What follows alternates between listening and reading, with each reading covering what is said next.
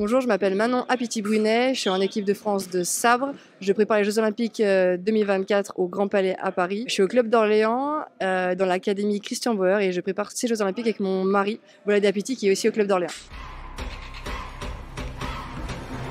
L'escrime, en tout cas le sabre, c'est un sport vraiment de duel, de combat. Ça joue sur 14 pistes. On a nos sabres pour se frapper. Non, je rigole, c'est quand même un sport très technique. Il y a beaucoup de stratégies. Dans notre sport, ce qui est vraiment génial, c'est un côté individuel et par équipe. Et donc, grâce à ça, on peut vivre vraiment toutes les émotions que chaque athlète peut ressentir. Donc, venez voir ce sport. On crie beaucoup, mais c'est vraiment fun. Ça donne de l'ambiance. Moi, j'ai commencé ce sport tout simplement parce que j'ai une copine qui m'a proposé. Je venais d'une famille très sportive. Quand j'ai découvert l'escrime, finalement, j'ai mis la tenue. J'avais un peu l'impression d'être déguisée. Et le côté masque, protection et sabre super-héroïne. Donc, j'avais un peu tout plein de choses qui me parlaient beaucoup. Et on peut tellement découvrir tout le temps de nouvelles techniques que ça s'arrête jamais. Donc, on s'amuse tout le temps.